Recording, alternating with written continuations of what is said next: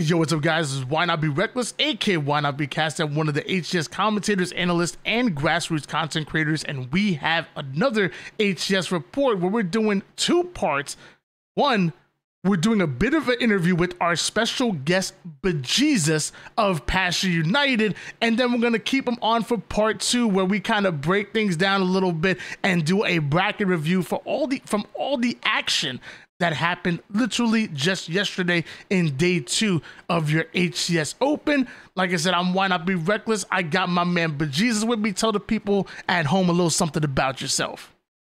Yeah, guys, I'm Bejezus. I've been playing played all 3 seasons of Halo Infinite. Just joined up with the boys on Passion United this last weekend. Had a really good run. Hoping to keep that up going into Atlanta. Love that. And obviously you've been competing for a little while now, which I just found out was a lot of while. Why don't you talk to me a little bit about your competitive journey and even go way back to where it started and how we've gotten here today? Oh, for sure, dude. Yeah, I think a lot of people that are newer to the Halo scene probably aren't familiar with me, but I have a lot of old heads, a lot of old friends. I went to events way back in Halo 3 MLG. I'm a little bit older now, and that's where I started. Still a kid, but I went to a bunch of events between 2008, starting at like the Columbus event that year, all the way through the DC Combine. If anybody remembers MLG Combines, 2010, 2011, right when Reach came out and stuff like that. Competed in a bunch of events. Obviously, I was a kid. I didn't do super great. Stayed in the open bracket the entire time, but I competed back then. And that is where the competitive fuel for what I've done for the rest of my life has really come from. I stopped playing Halo after Reach, before the No Bloom, No Sprint patch came out. Wasn't really too big into the Bloom DMR, so I moved to Seattle out of where I was at, from Maryland originally. And I lived in Seattle, worked, went to school, played soccer in college, and didn't really compete in anything, but stayed in competitive gaming, kept up with like League of Legends when it got big and things like that, but never really reached any sort of top amateur pro scene and anything, just because I wasn't really pursuing it. And then in around, what was it, 2017, 2018, there was the Halo Online. If anybody remembers this, the Halo Online mod for Halo 3. It was a PC mod that people could play, and I played that a bunch just on the side with a bunch of people who were still in the competitive Halo scene, and they just wanted to play a little bit of Halo 3. That was back when MCC was still a little busted, and they needed to come out with some more patches to fix it.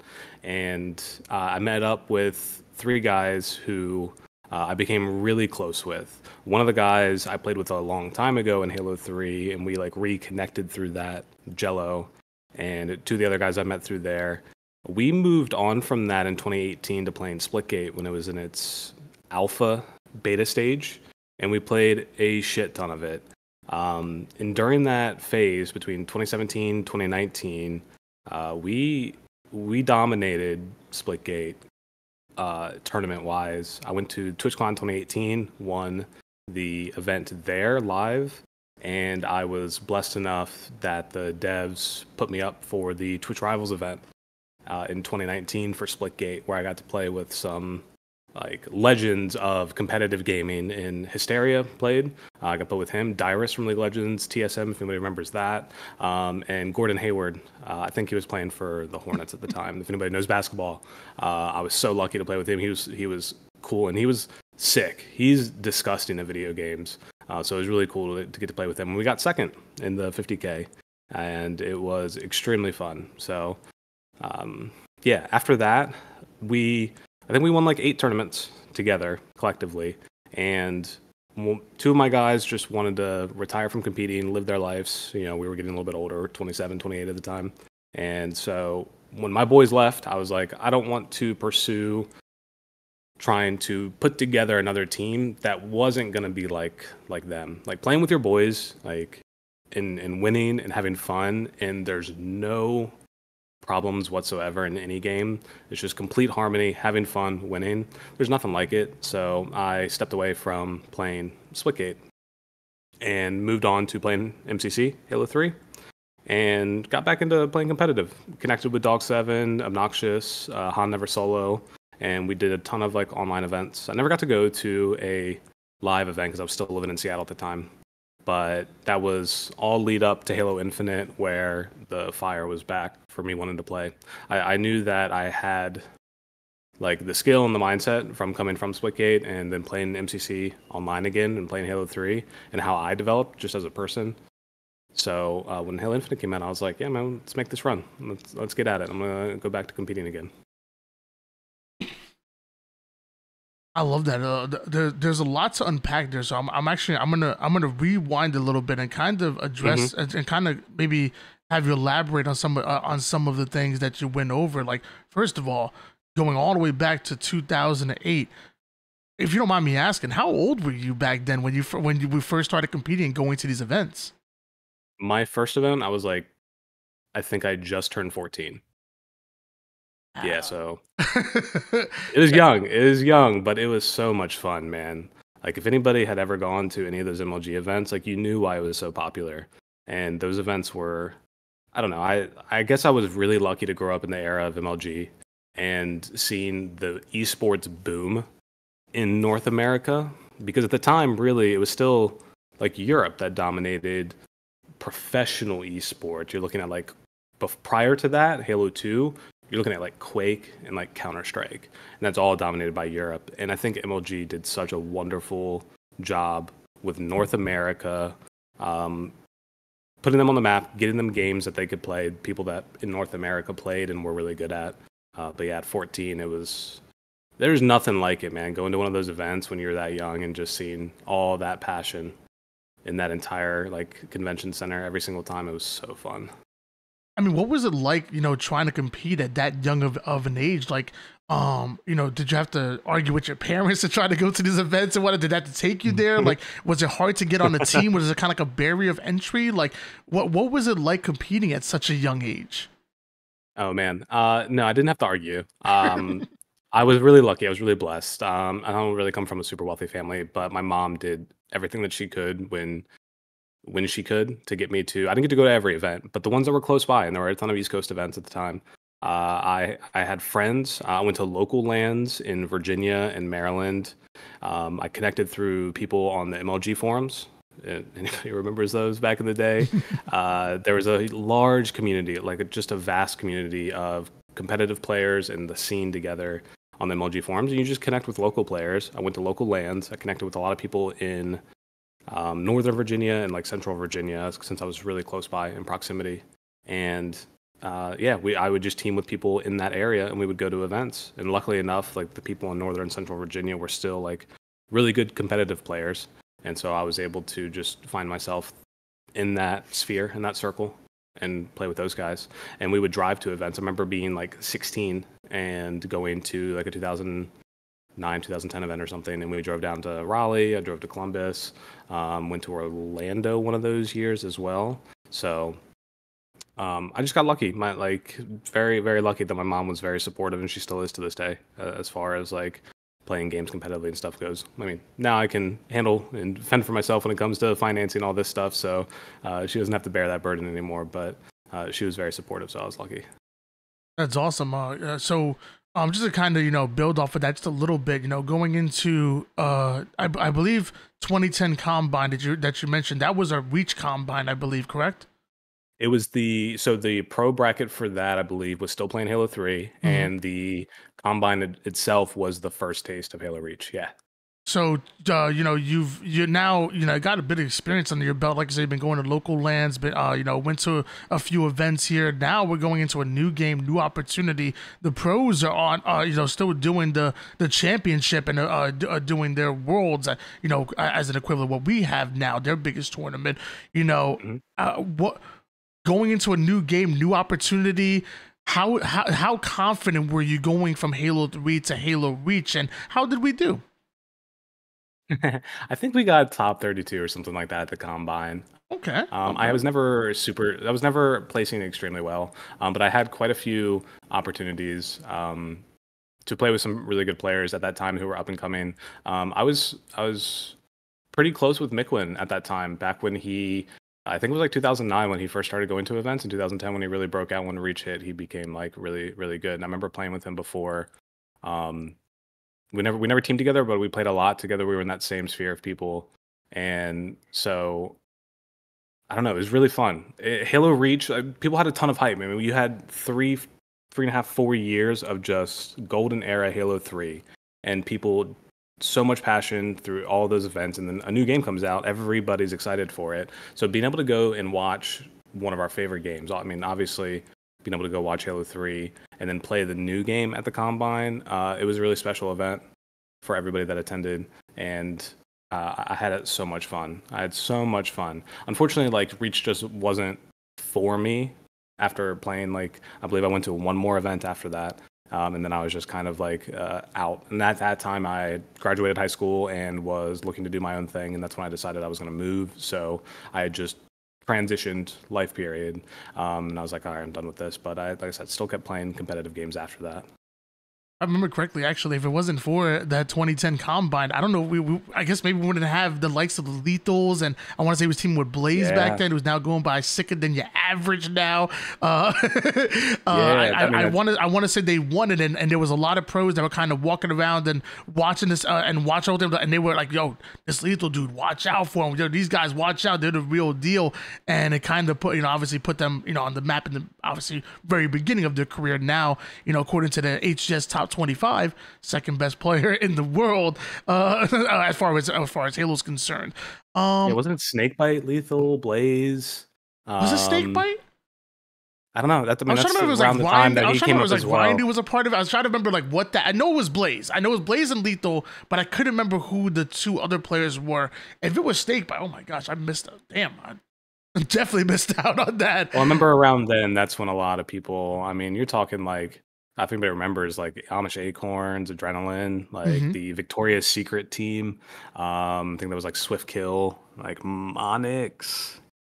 And these are just some of the teams I remember from that playing the Reach part of the Combine. But yeah, I know with Lethal and Blaze. I mean, I know that's when APG, or maybe APG did pick up around that time as well after the Warriors squad.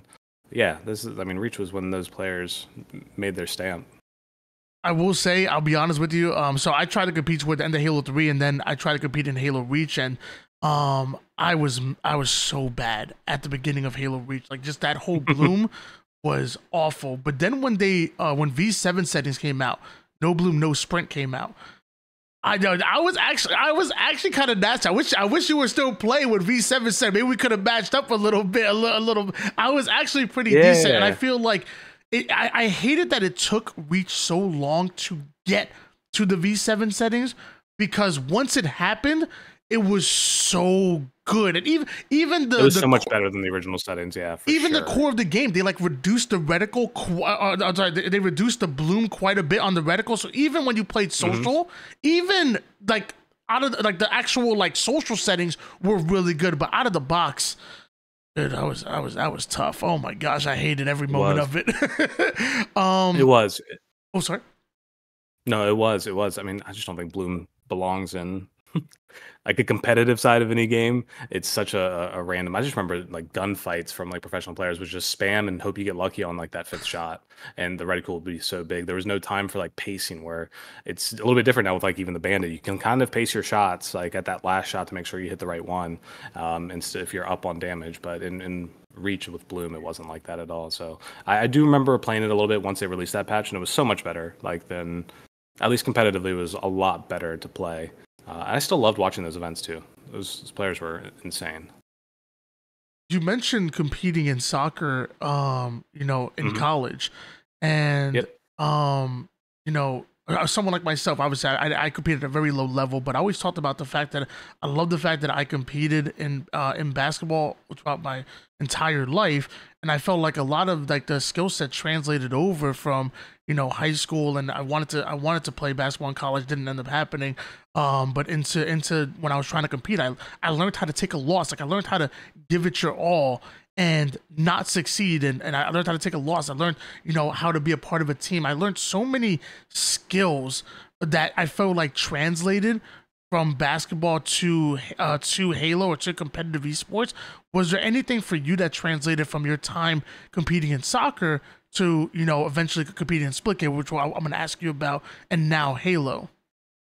Yeah, mentality. Mentality is a big thing. It wasn't like a Division One college or anything. I think we're like a D3 division, but still, it had. I mean, training regiments, practice, games, and such a. I think that it's very similar in basketball and soccer. I mean, all these sports are really similar when it comes to playing with a team. You you need to care about who you're playing with. You need to play for your teammate. In soccer, when it comes to tactics and stuff like that, you can't just do it all on your own. Maybe in basketball it's a little bit different if you're LeBron, but like you can't do it all on your own at all on the soccer field. You need to rely on your teammates. You need to know what they're doing. You need to be able to know and expect how they're going to be playing. But that comes down to like practice and mentality wise. Losing a game, performing bad in practice, it doesn't matter once you get onto the pitch and you're playing together and performing there. So transitioning into competitive gaming and from playing it before, I think one of the things that I evolved at as a person, like that maybe I didn't have as a young player, was how to practice, how to take losses in that practice, how to take away stuff from those practice matches, those scrims, watching film. That's a big thing that I didn't really do when I was younger playing competitive gaming, but from doing it in sports, you can break down so much from a different point of view other than your own on what's happening around you that will help you elevate your game. And so I think the mentality of you as a player, it was critical, and it translates almost one-to-one to competitive gaming. Being able to have a strong mental and playing for your team it's always been a thing in a Halo. Individual skill is amazing, and even more so in like Infinite than maybe in like Halo 3, the skill expression is a little bit higher. But the teams that play together and have a cohesive idea of what they are going to do once they get into the match are going to be successful far more than the players who don't and the teams that don't. So you need to practice like how you want to play. You need to have a strong mentality and not be down on yourselves and get upset when things aren't going that way. Every match is like, they're long matches. On the soccer pitch, you got 90 minutes to play a full game. In Halo, sometimes you got 30. It's a long oddball game. You got plenty of time to make changes on the fly and play how you guys know you can. And I really do love that. I feel like a lot of I felt the exact same way about like just like the things that I was able to translate over, and including, like you said, the mentality, and you even mentioned one thing I talk about all the time is learning how to take a loss. Like, I feel like a lot of gamers, you know, they've never been to an experience where you give it your all, you want to win, you want to succeed, and you lose, and then you just don't know how to deal with that. and sometimes you see the toxic side of some of the gamers out there, but I feel like that's one of the things that I learned from basketball, from regular sports, I guess, or traditional sports to esports.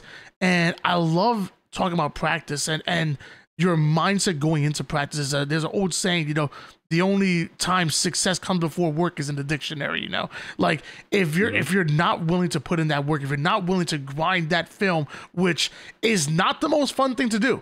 And honestly, I think it takes even a little bit of a special skill set to be able to pull out of your own biases and go in and really critique yourself and really try to find out what do we need to do in order to succeed. So love that you brought that up, and I love to hear that some of that some of the skills that we learned from traditional sports, from soccer, has translated over to the esports side of things. Speaking of, sorry. Go ahead. If you want to elevate yourself as a player in anything that you do, if you're playing competitive esports or like any sports, you need to be willing to go back and look at what you did wrong. Like, you need to have the mindset that you need to be able to accept that you weren't perfect in that game, because nobody's ever plays a perfect Halo game. You need to be able to sit down, accept that, and ask yourself, do I want to get better, or do I want to continue playing like I think that I'm doing the best that I can? You're not doing the best that you can. You need to go back and watch yourself. You need to go back and watch what you're doing, that where you can improve as an individual. Whether or not you're sitting down with your team and you're watching film, go back and watch yourself, even in games that you win, but more so in games that you lose, and see what in this play did I do incorrect. It's not always perfect. You don't always know exactly what comms that player might have had when you're watching externally, but find what you can do better incrementally, day by day, play by play, game by game, and you will become a much better player much quicker than you just sitting and playing matchmaking every day. It's pretty simple for me in that regard. Absolutely. I want to dig a little bit more into your Splitgate career.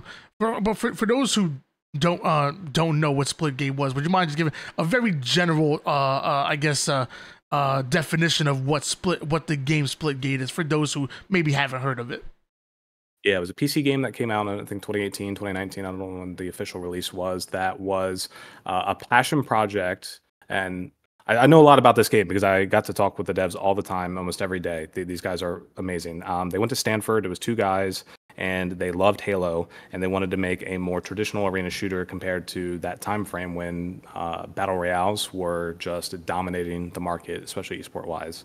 And so it's a portal shooter. So they implemented the Portal mechanics from the game Portal into an arena shooter, and it was very fast-paced. I played on M&K, didn't play controller on that, and I got started on it very early, and I left before they made like their pro league. Like it was only like a year. It was like a year later after I stopped competing in it that they made their pro league. So I kind of wish that I had kept going through that, but I don't have any regrets too much. But it was an extremely fun game, and I know now that they are working on another iteration of Splitgate. I don't know exactly. I haven't been tapped into what they're doing too much, but I know that they're behind the scenes. They're working very hard on something new.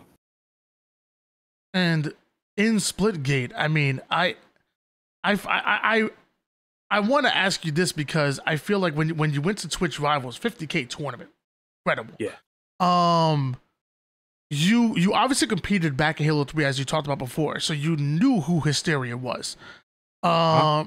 You know, I'm assuming maybe even if you're not like a big basketball fan, like Gordon Hayward, he's a fairly household name, and probably was even more so maybe back then. So what was it like getting to team with somebody who maybe you knew of, maybe even possibly like, you know, somewhat looked up to as far as competitive wise, and a NBA, you know, superstar in Gordon Hayward? What was that like?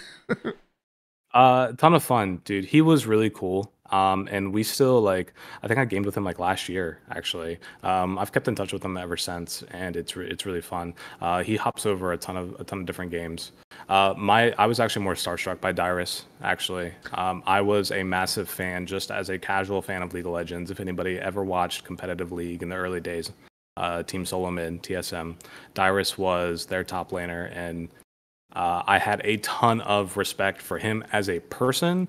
When he retired, it's so weird being like a fan, because I've never been that invested. I mean, I love sports, but I've never been so invested in somebody's career, almost like I was like Dyrus. He was a very real person, showed a lot of emotions on his sleeve, but he was extremely fun to play with. Hysteria, too, like a ton of respect for him just as a Halo player. Being able to follow like in his footsteps and be able to compete with him in another game was a ton of fun. I just had so much fun playing with them. They were all really cool dudes. They were all really good at the game. Prior, like I don't think they had really touched the game prior. I think Gordon Hayward had played quite a bit. From what I understand, Gordon Hayward went to college with one of the friends who roomed with the guys that made this game. So he had somewhat of a familiarity with them and had played the game prior, but Dyrus and Hysteria hadn't. But they were good, man. They were really, really good, and we did really well. That was also the tournament that got me blocked on Twitter by Ogre too. So I think it's been long enough, bro. I apologize for teabagging so much, but you can unblock me now. Hey, Ogre too, if you're out there and you watch it, come on, give him an unblock. Give him another chance, man. My bad.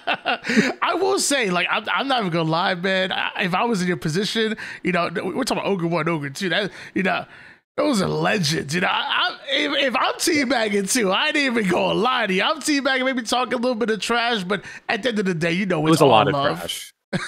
It was a lot of trash. Was it? What would you say? Was it too much trash talk? Was it too much? No, it's not. There's never enough. There's never enough. But it was fun. It was fun. I apologize. So my bad, guys. It's been long. It's been a long time. We can resolve this. So fast forward to now, we're here in Halo Infinite, and you know, so we stopped playing Splitgate. we went to Halo 3, which, by the way, you talked about, I know you said your teammates were Dog 7 and Obnoxious, and I know of Dog 7 now, but I had no idea of him before. With the whole MCC days, I knew of Obnoxious for a while. In fact, I actually tried to team with Obnoxious. Definitely didn't happen. He was like, "Dude, you're trash." Definitely not happening. Back. I want to say. No, Vinny didn't say that. He didn't say that, did he? He didn't say that. But okay. But I'm reading in between the lines. Like it wasn't the right move for him, and I'm happy when it go a different direction because he's obviously way better than I would have ever been. And always has been damn good. I want to say he comes from I know New York, maybe Long Island, New York. I'm not even sure. I know he's in New York. I know the New York area. I was trying to make like a New Jersey, New York team, and I definitely wanted him on that roster because he was nasty. Vinny's hard to team with. I'll tell you that. Vinny's difficult to get to go to an event. He's got to feel super comfortable with who he's playing with before he like commits. But Vinny is a known like flake when it comes to even getting to like a little LAN. I think that I went to Rob the Turtle's house for Halo 3 right before Halo Infinite released, and we were trying to get him to go and show up, and it was like, dude, Vinny, come on, show up. You're like 20 minutes away, dude. We couldn't get him to show up, so don't feel too bad. That's a Vinny problem. Nah, but he's a damn good player. He really is. Is. So we jumped from Splitgate to Halo 3. And was there something about Halo Infinite that kind of first drew you in? Or is it just, hey, look, new Halo game, I'm about to come in, I'm older now, I'm wiser, I've been there, done that, I'm just to come in and wreck. So what led us into Halo Infinite competitive? Yeah, Halo was home, man. Halo's where it all started for me when it came to the fire and the passion for competing in games. So I played Halo 3 again, and I felt like as a person, I developed a ton. And as a player, I was performing really well. And I was like, dude, no, I've got plenty of opportunity here and time, and I want to go back to events. I want to get back into it. I want to see some old friends, and I want to compete again and see what we can do. So that's all there was to it. I just had a lot of passion and desire to push myself even further than I was able to do before with what I had learned. So that's where we're at. So you said the words exactly. I'm gonna read them off to you. This is your words. I heard you say that we caused an upset. I want to get on here and set the record straight. Those are big words. So it's absolutely. So we're talking about we're obviously talking about the tournament play Sunday, making it into Thursday. Please, the floor is yours. Go set me straight. We should have never gone to a game 5 in that series. All of us, I know even Matty Powell, we've never lost to that team in tournament play. In this year, like, I don't think I've ever lost to anybody on that team except Lido, who was my teammate at Arlington, by the way. I have a ton of love for these guys, so no disrespect whatsoever, especially Lido. He played his fucking ass off in that series. He was so good, and I knew it was going to happen. But never. I've knocked that team out of tournaments, I think, prior to London twice. TMNT. I don't know who their fourth was at the time. It wasn't Lido, but yeah. And Matty and Palfius put them into the ground at London. I think they 250 and 0'd them on Strongholds. I think it was like Live Fire Stronghold or something.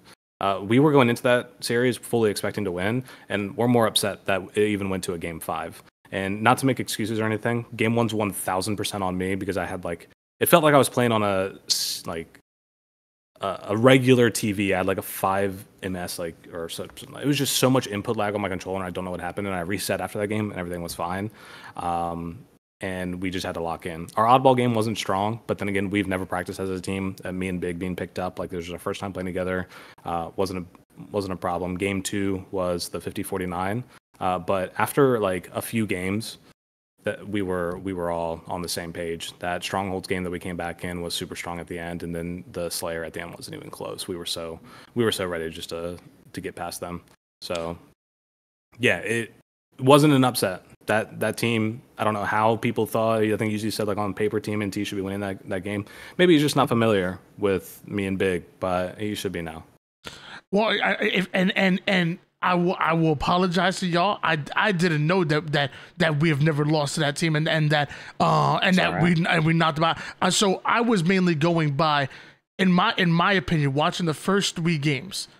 Yeah, I thought TMNT looked very good. And yes, you guys did win that 50-49, but if I remember correctly, I felt like I really did feel like TMNT had a lot of control and just kind of just kind of lost track of it. So I will apologize. I wasn't familiar with y'all's game, but I will say I didn't mean any disrespect whatsoever by it, and I was mainly going by what I was seeing within those first few games, and I really felt like TMNT had it. And I swear to, and maybe I'm wrong by this. At one point in that game 4, that King of the Hill game, it looked to me like Glitchy was jumping and doing 360s. I swear, I need to go back and watch. It looked like he was jumping and doing 360. They had a decent sized lead, maybe not that big of a lead, but it was a decent sized lead. And I'm sorry, not Kingdom. I want to say it was Strongholds. I apologize, maybe it's Strongholds. But I had to wait with the game 4, and I remember he G slid off of Nest, and I think what he was doing was looking for the guy that we had training. We had a guy sitting. Maybe that was. I don't know if he was doing a full 360 because he was super confident. I don't think that was the case. I didn't get the feeling in game that they were doing anything wild. I think that they were really trying. And again, no disrespect to the team because they are really good players. But I think that he was looking for the guy. We had a guy just sitting training who I think got spawned, who spawned there and was trying to live. I definitely could have been wrong. It looked a little strange on our POV because I remember we just flipped to him. But like I said, in those first few games, I really felt like they had control. But you guys did it. You guys came back. You guys won it. And I will say, I love the attitude to throw some respect on our names, and the fact that you're not even happy that it went to game 5 because in y'all's opinion maybe it should have been a 3-0 or at least a 3-1. And I do love that. So I apologize if you guys felt like it was any disrespect. I promise it wasn't. Oh no, you're good. You're good. we got some things to clean up with oddball games for sure. We weren't super clean in any of our oddball games. But the first time playing together, you have some things you need to iron out. And when you're doing it on the fly, that's why I was so happy with playing with them. I haven't had a consistent team in Infinite, and I've been looking for consistency this entire time. And getting players who have already played together in Maddie and Palpheus, and putting a really good player on the team like Big, who's individually extremely good, and to be able to mentally battle through a deficit, because we were down 200 to 135, 140 in that Strongholds game and an elimination game, and come back like that and win 250 to 200 and be strong and talking through things in the middle of the match and just innately understanding and trusting who's making that play call. It was very fluid and it felt really good. It made me very, very happy as a player to be able to get through that match and through that series the way that we did. Well, I love the fact that you guys were able to do that, but obviously hard work to make it out of that Sunday and make it to Thursday. But we're going to fast forward a bit. Again, like I said, we'll talk about the bracket in part 2 of the video. But one thing I did want to bring up is that going into Thursday's matchup, round 1, we see that there was a forfeit, and that still decided we're awarded the win to move forward. What happened? Were we not able to make it? 2 of the guys had to work. That's it.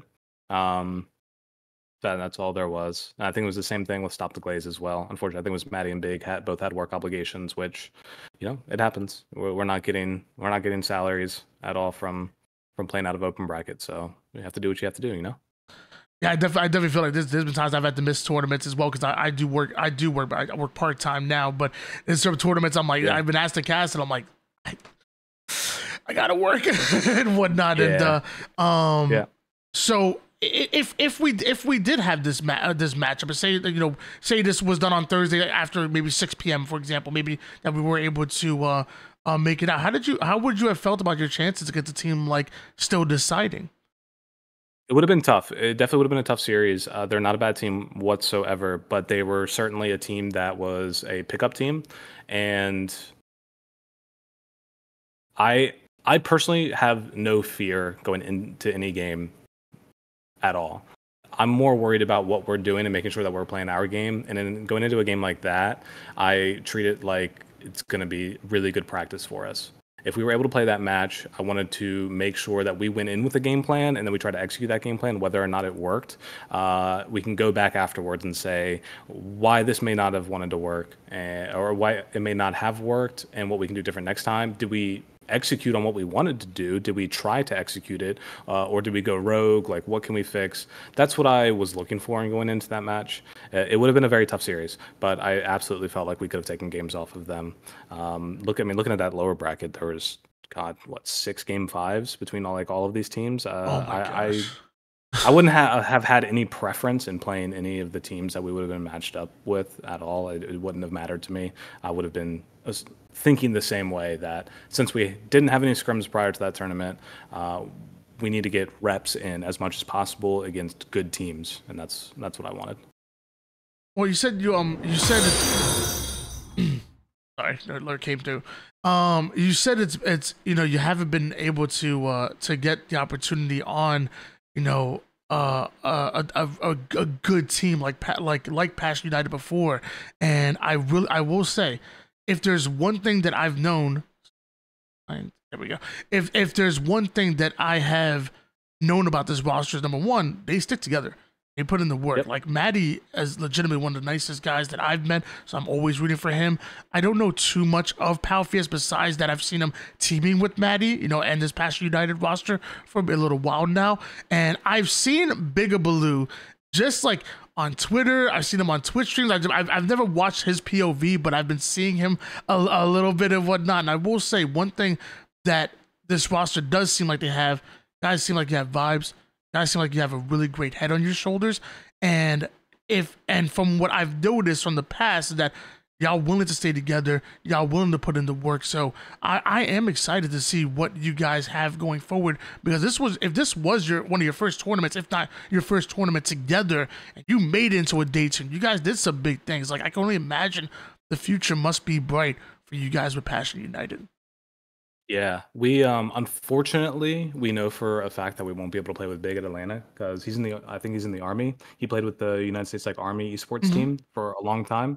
So we know for a fact that we won't have Big going into Atlanta. We're gonna play with him for one more week to make sure that he maintains some points, and before we can find a fourth. And I'm not 100% certain. I've talked to Maddie and Palfius about going into Atlanta, and after this last Sunday, I'm not officially on Passion United or anything. It's really up to Maddie and Palfius. They're going to be the ones. They're still on the team, and I have a very good feeling about us playing together. And considering how we did, I would really, really love to continue playing with them, and I think that that's the way that it's going. But we'll see what happens. And I still feel strongly, no matter what. I'm really sad that we won't get the opportunity to play with Big, because he really does deserve to have a team that can compete and go far, because individually he is extremely strong. He's just a player that's, I think, a little bit newer to higher tier competitive, and needs a team that can help him compete with that. And I think that if we had this 4 going into Atlanta, I would feel so confident going into that LAN and being able to continue to push the way that we've been pushing. Fantastic. Well, that's going to conclude part 1 of our HCS report. We already did an interview, which you probably watched just before now, and now we're going into a bit of a bracket breakdown. We're going to break down everything that happened within day 2 of the HCS Open Series. Sadly, we do know that Passion United did make it to day 2, but weren't able to compete due to work obligations. So would have been exciting to see that, but you were a part of that roster. You did put in the work over towards Sunday to make it into Thursdays. Why don't you talk to me real quick about Sunday's tournament, Sunday's matchup real quick, before we actually go into the bracket breakdown?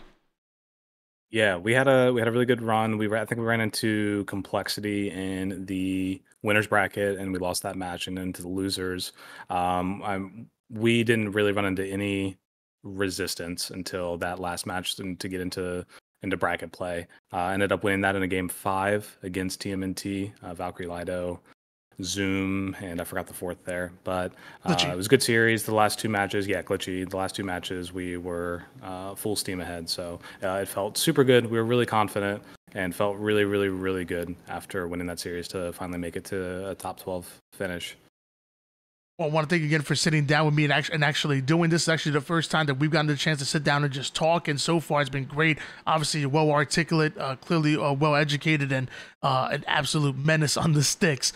So thank you. I want to thank you again for sitting down with us here. And while we go into the actual bracket breakdown, We're going to talk a little bit about round number 1. Sentinels with a 3-0 over Still Deciding. Academics elimination bracket. Bittersweet 3-1 over Incognito. Cloud9 3-2 over Reversal Perfy. And Pure with a dominant 3-0 over Complexity. With these 4 matches that we see, is there anything that just stands out to you? The floor is yours. Yeah, the Cloud9 Reversal Perfy. I think that's going to be a theme even through the elimination bracket. Cloud9's not a bad team whatsoever. They're really, really, really good. I think that they don't perform as well online as they do going into LAN, but they have shown, I think, over the last like 2 months that even online and on LAN that they are a very formidable team. And Reversal Perfy, it's the Common Haynes Breaking Shot team that they put them to the test, put them to the sword in that game and in that series. It was very fun to watch that one, and watching those guys gel together is extremely fun. I mean, that's a fun team to watch, Reversal Perfy, that is. And I'm more surprised that it went to a game 5, but also not surprised. I think that in this entire tournament, Cloud9 was very like hot or cold, depending on the series. So I was more surprised to see that. Other than that, Bittersweet is a team that I wasn't not expecting them to win that series at all. Like I was expecting them to win that just based off like looking at the rosters. I think Incognito is that it's like that mashup. Was that mashup roster of like native playing with like Descendant and like King Nick and stuff like that? And I'm not surprised by that really. I think that individually that Incognito roster is just as capable as Bittersweet is like on the map. But Bittersweet, I think, are very, very, very hungry players. And with Incognito bringing back King Nick, who hasn't played in a while now, and maybe not practiced at all, I'm not too surprised by that at all. And in round 1, it was more to me that Reversal Perfy was able to take Cloud9 to a game 5. You know, once this Cloud9 roster was put together, like I was a big believer in them. I know a lot of people maybe said I was over believing in them. They said I was a little bit faded, but the first tournament, I remember the first tournament that I can remember them together, they upset Optic in the winners bracket in one of the HCS Open tournaments. And I was like, y'all paying attention now, but I will say Reversal Perfy have been upsetting left and right, and definitely have a bright future ahead of them. You said you weren't surprised with Bittersweet over Incognito. I actually was surprised, to be honest with you. I thought maybe Incognito might have been the favorites, even though not a full roster like you said. You did have APG that was still overseas and enjoying his vacation. Obviously, Mikwin was just dropped, and Tapping Buns wasn't exactly on the roster yet. It wasn't a full roster, but I still thought they were very capable. But Bittersweet, very good. Have been very good for a while. They come up with the 3-1 in order to play Sentinels. Cloud9 move forward in order to play Pure, which is that they were formerly going as Proton Gaming. They drop Collect, bring in Cherished to come in, and they 3-1 Cloud9. Meanwhile, Sentinels 3-0 Bittersweet. Yeah, I mean, I think both series were to be expected. Obviously, eyes on Pure, seeing how Cherish is going to fit into that team, because those 3 players, Talik, Last Shot, Druck, we all know that they play extremely fast. That is their pace of game. They've always been like that since they were KCP. And finding that right, like, 4th. I mean, Soul Snipe was... They were such a strong roster, and I think it's so sad that we never got to see them again after that Worlds and Infinite and see if they can continue to play. Druck losing out on that year of NA playing. Really sad to not be able to see that, but I think that Cherish is going to fit very well on that roster. I am a little bit surprised by Collect being dropped because I think that he was very similar, and I have no insight whatsoever onto what was happening after that tournament or at London, and whether or not they just felt like it wasn't a good fit, or if they just felt like they were getting somebody who was much more aligned to how they want to play with Cherish. Collect's obviously extremely skilled, so people making a choice on whether or not they think Cherished or Collect is better is just, it shouldn't even be an argument. They're both extremely good players, so I think at this level, these players who know that they want to play together, those 3 core players, finding somebody who fits them perfectly is much it's much better for them long term. And so I wasn't too, I was expecting them to win that series, and those are my boys too, so I always root for them. And Sentinels over Bittersweet. Sentinels has just been so strong since making that switch to Precision, man. He's so good, and hopefully now with Lethal, if you saw that, he doesn't have to play in his office anymore for these tournaments. He can play at home. So online events should mirror a little bit better for their LAN placings, and he can get much better practice from the comfort of his home. So with Sentinels 3-0 win bittersweet, not too surprised by that whatsoever. So I think that those two series went about how most people expected. Obviously, Pure Cloud9, I think that they went back and forth even in the elimination bracket, right? Like they were, yeah. So that those two teams putting each other to the test was actually really fun to watch. Yeah, I feel like Sentinels came into this tournament as the favorites to win it. I like Cloud9 a lot, but I've always said I didn't like Cloud9 versus Sentinels. I felt like maybe Pure could pull off an upset here and beat Sentinels to win it, but it really felt like Sentinels tournament to lose. They really kind of controlled their own destiny. Where on the other side of things, you mentioned the whole Cherish pickup, dropping collect. I definitely questioned that.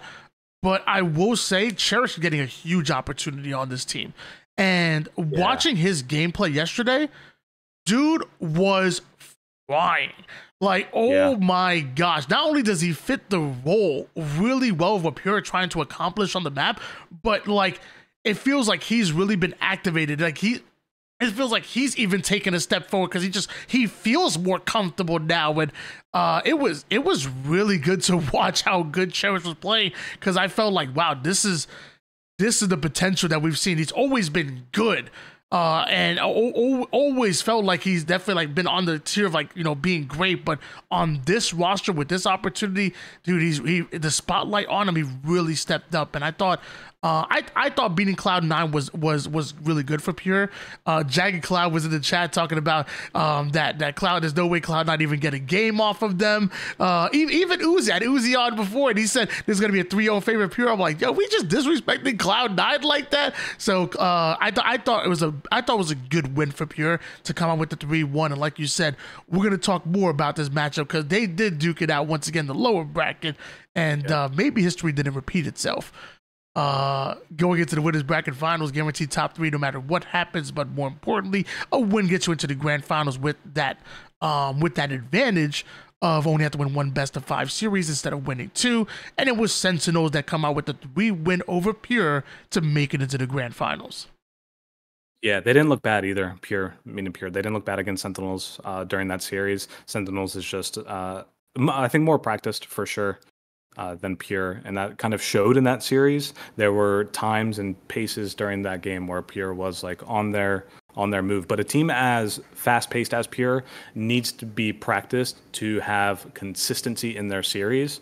And Sentinels is just, they've leveled up since adding precision to that roster. It feels like a ton, and with them gelling, they're a very strong roster, man. They're a very strong roster, and I think that Sentinels needs to be in consideration the rest of the year if they keep this roster for a top 4 finishes and putting the big 3, big 4, however you want to put it, to the test. Those series are always going to be fun to watch. They're a very good roster. So, again, Pure fan. I would have loved to see them take more games off of Sentinels there and play a little bit better, but this is really good practice for them. Really good practice, and I know that they're going to be scrimming more and more often. So I expect next week, the week after, if this matchup happens again, that we're going to be looking at different results than the 3-1. Love that, and I will say, just like we talked about, Pure dropping collecting, going with Cherished. When Sentinels first dropped Sparty, I was shocked. I felt like if you took Arlington out of the equation, Sentinels were on a very upward trajectory. And in fact, I remember being on the desk and West talked about the fact that, maybe we stopped talking about a big 3 and maybe we start talking about a big 4 with the way the Sentinels were playing going into the HCS Open Series, the online cups leading up into Arlington. Obviously, Arlington did not go their way, but then it seemingly kind of bounced back. The online tournament results were back to being very good. It felt like they quickly bounced back, but obviously, I feel like it was a little bit more than just skill wise or result wise. Like I feel like there was more to this. Them deciding to go a different direction and bringing on precision. That was one thing I didn't question. We've been talking about precision for a very long time. I feel like I was talking about like late season 1 when he was in the open brackets, going into season 2. And then if there's a few players out there that I'm like, dude, going from the BR to the Bandit, like, even helped them even more. And I feel like Precision is one of those players. The way he navigates the map, like moving from cover to cover, it's almost Gears of War-esque. Like, he plays an environment so well, and the jiggle peeking is very strong right now. And Precision's nasty at it. Like, I feel like, to me, I'm like, I wonder if it's that Gears of War background that influences the way that he moves and influences the strength of his jiggle peeking. And I think a single shot weapon definitely works out so well for him. And he was already great, now doing even better since the switch off of the BR to the Bandit. Yeah, I think I played him almost every open bracket in year one on that Shopify Rebellion team that was like him, Mental, and like the Gears players. And it pissed me off so bad. They were so good, they were so coordinated, they were just learning infinite, and I think they got knocked out like 4 or 5 times in losers bracket by that exact roster. It seemed like every single time I matched up against them, I was like, God damn it, man, it's always gonna be this team again, huh? They just have my number. But even then, you could tell, even in the BR starts, like that team had insane individual skill, and it did not take them long, him and Mental both, on picking up any professional that is so good to the point where they're winning 25 plus tournaments and they're that good in one esport is going to have the right mentality going into another esport, another shooter, and being able to spend some time picking it up, learning it, and putting what they know on how to win into that game. So I'm not surprised whatsoever. Both those players are insane players, and it's so fun to watch him and Mental finally like have a ton of success, and they deserve that for sure. Well, we did, at this point, we knew who was making it to the grand finals. It was obviously Sentinel. They came in as the favorites, and they were the favorites to win the tournament. Now it's time to find out, if Pure were going to be able to get back into the grand finals to maybe get their revenge, or if things were going to go a little bit different. Scrolling down to the lower bracket, we'll talk quickly about the match that actually did happen. Complexity over Scion Esports. That was a 3-0. Mm-hmm. Incognito with the 3-0 over Ascend Baseline. I was hoping Scion took some games off Complexity. That team certainly has the capability of taking games off from Complexity. That roster of Complexity. Yeah, I got to sit down with Uzi, and I told him, I said it's winnable. It doesn't mean that it's probable. It doesn't mean that it's gonna happen, but it was winnable for them, and I would love to see them take a couple of games. I think they were saying they had a bit of audio issues. They weren't making an excuse, but I believe they had a bit of audio issues in Discord where something. I think it crashed on 1 or 2 of their ends, which I can imagine could be devastating going into any one of these matches. Oh, maybe could have been the difference of winning a game or 2 there, but that's terrible. And Ascend Baseline, as Ezzo said, he felt a little confident. I remember he was in the chat and saying that maybe they can come out with the win. Obviously, not the favorites in that matchup. Incognito, damn good. Incognito coming with the 3-0 on that end as well. Yeah, they could have taken 2 games. I think that all of these series, like even Stop the Glaze, Reversal Perfy, like if they were able to play that series, that's Leaderness, Complexion, Squilly, and gosh, I forgot the 4th there already. I think all these series in that round 8, they could have not have been 3-0s. Like these games could have been extremely fun to watch for teams that are super hungry and I think pretty close in skill. Like Ascend Baseline definitely could have taken games off of Incognito. I didn't get to watch those, so I don't know how close the games were, if you knew off the top of your head, but I definitely felt like they were strong enough to do that too. I didn't get to see these matches. I didn't start casting till about here, and I feel like I got to watch right here in Elimination Quarters, to be honest with you. Elimination Quarters when I actually got in. Reversal Perfy though, 3-1 over Complexity, and little did I know that this matchup was. In fact, I watched this matchup. I remember literally right afterwards. That's when McWin tweeted out that he was decided to retire. And then I talked about this in a video I recorded earlier. The verbiage that he used, I felt like was not indicative of the player that I've seen in 2024. Like, he's been, kind of kicking the can. He used the word embarrassing himself. And I've not, I mean, obviously they haven't found the success that they wanted, but I've not felt anywhere near that. I feel like he was just really hard on himself on that tweet. But, still, that's the type of player he is, man. Like, he's always been that way. And when you're a player who has as much success as he has in what he's done, and you are limited because he didn't play year 1. He was on that, I think, the Halo Pro team, the HCS Pro team. So he was limited because during development he was assisting with them putting together HCS stuff. for him to come back and have that drive and not be able to achieve what he probably thinks that what level he should be at, can be very frustrating and can take a toll, like, mentally on somebody, especially for somebody who's been in the game for as long as he has. I understand it, and I love that everybody was so supportive of him because it's been so fun for so long to watch him play and succeed. And he's such a good dude that he deserves that love. But those types of players are going to be hard on themselves, and you have to be if you want to be at the top. You have to be very hard and tough on yourself when it comes to playing the best players all the time, every single week. And so I'm not too surprised, but man, what a career for him. It's been over the course of many different titles. He's such a good player, man. It'll be sad to see him go. He really is, but it was Reversal Perfect that came out with the 3-1 win in this series to move forward.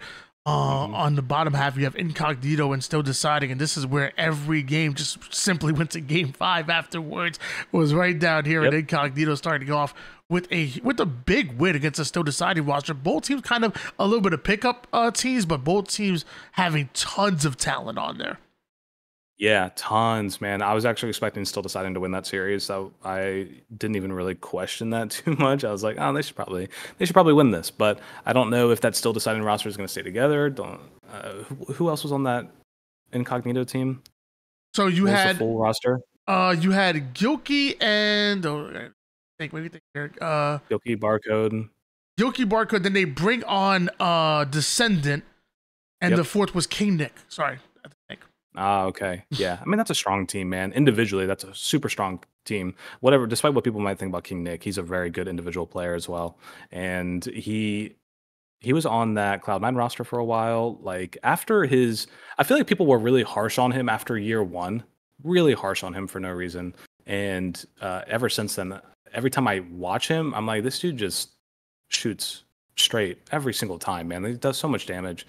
He's a very strong player. So I think individually I was expecting Still Deciding to be able to maybe outmatch and outpace Incognito, but man, it's hard sometimes with these pickup teams on seeing who's going to be the better team that day and going to a game 5. I mean, after that Reversal Perfect Complexity game, you guys got treated well. Casting wise, you guys got all those game 5s, so I bet you that was super exciting. Very fun to watch. We really did, and I feel like there was I remember back in, I want to say season 2, where it was King Nick. It was on Complexity, I want to say, and just had a pretty bad series, and it was brought up on the desk, and I think it might have been West that was, he was a little harsh on him. West, he don't pull punches, and I want to say maybe that kind of stuck in a lot of people's minds, that series, and like you said, people were a little bit hard on him. I will say that I've known him for quite some time. This man, it was him and Scariatic that knocked me out of the Microsoft tournament back in Halo 5. We got second place, and we lost to him and Scariatic.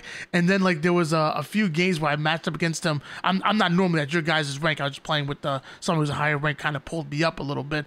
And I matched with King Nick a couple of times, and literally back to back, he dropped 40 bombs. And I don't know if I went into his chat to say good games. He came into my chat, but he was like, "Bro, the bandits here, I'm back." And I'm like, dude, you are, because you're frying right now, man. It was actually crazy. But nah, I'm happy. I want to see good things. I want to see big things out of King Nick. I think he's going to be a highly sought after free agent. I thought there was a good chance that he would be with Complexity when they played together during that Forge tournament. But obviously Complexity going a bit of a different direction with Mickwin. Where did he go from here? I'm not exactly sure. This is where my bracket got screwed. And I'm going to blame you guys in the chat because I had Reversal Perfect. My bracket was perfect up until here. And I had Reversal Perfect winning this matchup, but my chat said I was crazy and made me go bittersweet. Not a single person had Reversal Perfect with me. And I listened to y'all and I blame y'all. My bracket was perfect up until here, but Reversal Perfect with a big 3-2. It's Super CC. That's the fourth on that, right? It was Super CC? Mm-hmm. Yeah. Maybe people weren't trusting that CC, not be known, like he didn't really compete in the last couple opens, and I don't know if he didn't go to London or the event prior, Arlington. But he's a super strong individual player, man. And Bittersweet's a roster that's just being put together. Those are all of these teams that are just thrown together and trying to figure out who they want to team with and are swapping players back and forth. these series can go almost any way, but when you have a team like Reversal Perfy who has a core three who have stuck together and know each other so well, you have to lean on that consistency when it comes to trying to predict it, man. I felt the same way. I felt like Reversal Perfy should be winning that series and going to a game 5, another treat, man. But I was super glad to see CC come back and play the way that he did. He looked really good, and I hope he finds a really good home on that roster or somewhere else, man. It's always fun to watch him play. If I remember correctly, I believe he even announced on Twitter that he was going to retire from 4v4 competitive. Like, he still wanted to play in free for all, still wanted to even do maybe a bit of content creation. I know he's doing for a while, but it looks like, you know, once you get that itch, you gotta hop right, you gotta scratch it. They gotta hop right back in, and like you said, man, he fit in very well with Reversal Perfy. I think he played absolutely incredible, and the whole team was definitely gelling on this entire tournament. Yep. Cloud9 against Incognito, another game 5, and Cloud9 coming out with the win on this one. Incognito, like kind of mentioned, you know, a little bit of free agent. Well, I guess 2 free agents and half of Native Gaming coming together. They want to make sure to get their points. They played really well. But it was Cloud9, and maybe their practice. They came in well prepared in this matchup, and maybe that's the reason why they came out with the 3-2 win. Yeah, I think maybe getting to play against Pure, because that's where they dropped out from, that 3-1 series against Pure, kind of sharpened them up a little bit, because from there on out, they made it to the elimination finals. But it was all 3-2 series. So maybe it's just a little bit of the experience, again, coming through with Cloud9, them being able to play together for so long now and having that experience and a little bit of mental toughness, just knowing what they're doing when they're in a very tight match and being able to trust each other. Those split-second decisions and those very small things make a huge difference when it comes to winning and losing games. So that's where I would probably put the edge at between those two teams. I'm more surprised that I went to a game 5, though. Like, Incognito looked really good, but Cloud9 looked really, really good. And I think that what I said earlier about them being hot or cold showed during all of these series. Like, it seems like one match, one game, they're on fire, they're clicking, they're playing well, and then they lose some of that traction in the other games, and they were just back and forth. Like, it was a roller coaster watching them play the entire bracket. But they're a strong team, man. Cloud9's really good, really, really, really good, and I'm excited to see if maybe this upcoming week or during the major qualifier we get even more of the pro teams playing in these, seeing how well they can do. We see Cloud9 move forward and get a 3-2 win over Reversal Perfy, and one thing that stood out to me when watching Cloud9 during these 2 matches was just the way that they played Slayer, and obviously being the deciding factor of both of the series. When a lot of times as us as like analysts and maybe you have a different perspective, you know, we talk about, you know, the way Pure is able to control the pace of the game by being very aggressive. You know, we talk about the way Sentinels are able to control the pace by being more of like a slower defensive team, but both teams able to control the pace of the game their own way. Cloud9 were very unique, but they had like a nice little balance of speed and like, you know, offense and defense. Like I think of the Slayers on Livefire and Streets. And they would get an early lead. They had great starts, like just great starting strats that led to wins, and led to winning the starting strat. They would get the early lead, and then they would just like stop on a dime and like full defensive setup, slow down, dare the other team to make a mistake and push them. And then once they identified where the enemy team was coming from, they got aggressive, and then they pounced, won that engagement, and then it was back to, all right, slow it down, dare the enemy team to push forward. It was very interesting to see them go from like, all right, we're going to be super aggressive at this moment, boom, boom, boom, and then like almost stop on a dime and get into like a defensive stance. We saw that both on Livefire and Streets, and it worked out for them in back-to-back series. Yeah, it's almost like zone defense in the NFL. Like once you have control, you are looking for their spawns and where are they going. And most of these pro teams are going to be hitting a lane together or splitting. Like, you're talking about Livefire, there's 3 main lanes, right? Top mid, bottom mid, you know, green and overshield camo side, right? There's 3 main lanes. And as a pro team, most of the time you're going to be seeing most of those players hitting 2 of those lanes or the same lane at the same time. You're going to be seeing them splitting the map in half. That's just a recipe for disaster most of the time. And so Cloud9, watching them get control, go forward dead, control their spawns. Most of the time, that's what I'm seeing them doing, is blocking spawns and forcing them into one side of the map, and then letting them make their move and getting eyes on them and knowing what route they're hitting, and then just collapsing on it, which is, I mean, it's a smart way to play. It's a strong way to play. So it definitely worked out for them. Oh, thank you so much for giving us that insight. Obviously I've never competed anywhere near your level, especially not on Halo Infinite. So love the fact that we're able to get a little bit of insight from a competitor's point of view.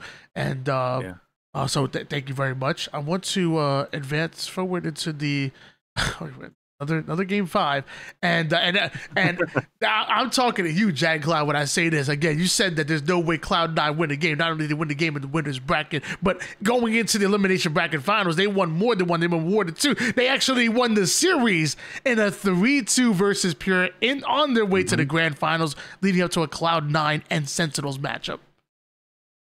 Yeah, man, I'm surprised by that. I think most teams or most players were expecting Pure to be the team that's going to be winning that and get into the grand finals versus Sentinels, just based off of history. But like I said, Cloud9 all day long, hot and cold, and they found their footing when they really needed to in these games, and that bodes very well for them into the rest of these opens and going into their scrims. Like, these are really good games for them to learn from.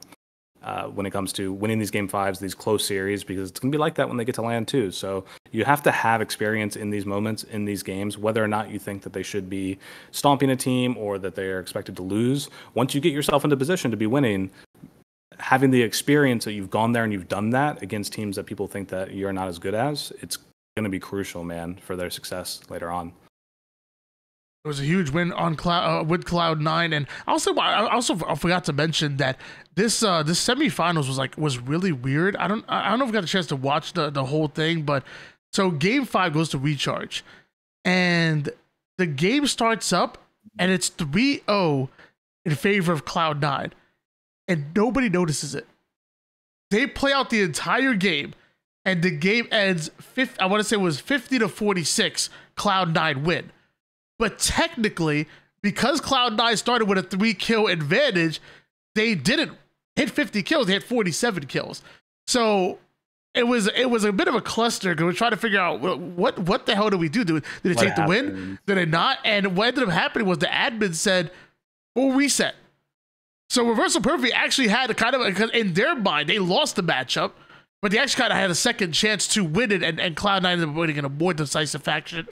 It was 50-39 actually with the win, but that was a really strange event. Like I said, it started the game. There was some kind of glitch where maybe in that prior series that they had to reset something and they had like a 3-kill lead. Maybe in that Bittersweet series they had to do that. That's what I thought too. But then somebody in the chat said, "Oh, this is a known issue." I was like, "Oh, I didn't know. I don't play enough customs and what." That's what I thought too. I thought in the previous series they had to like adjust from a reset, and maybe that kind of for whatever reason maybe accidentally carried over. But somebody else said it was like a known issue, and I was like, I don't play that. I'm a matchmaking kid, you know. I don't play that much customs. Hopefully I don't run into that, man. That sounds awful. I was more surprised that nobody looked at the scoreboard. Like I would imagine, like, you know, if you go forward down, you know, it's like, well, hold on. Why the hell do they have 7 kills off the rim? Like, nobody on either one of the teams actually noticed that, which is actually kind of crazy. But just want to talk about that. But eventually we get to the grand finals, and we said it before, Sentinels were the favorites. And getting into this grand finals, they looked like the favorites. And I kind of had a bit of a theory where I felt like through a lot of these matches, especially like the close ones, Cloud9 were very good at capitalizing on mistakes, capitalizing on like a first pick that happens, and then just like, you know, pouncing on it, where when they went up against Sentinels made very little mistakes, and they just played clean Halo. It was a pretty dominant win in favor of Sentinels in that grand finals. This tournament came down to a bit of a dramatic conclusion, but I feel like maybe there was still a little bit left in the tank for Cloud9. It was late, maybe a little bit tired, a little bit exhausted, especially having to go through that semifinals twice, having to go through Pure. They went through multiple game 5s. Like it was a tough grand finals to watch if you were a fan of Cloud9. Yeah, it was a long day for them for sure. But I think that what you saw in that series was the difference between, there's two teams who are pretty well practiced, but a team like Sentinels who has had a ton of experience and knows what they want to do at all times.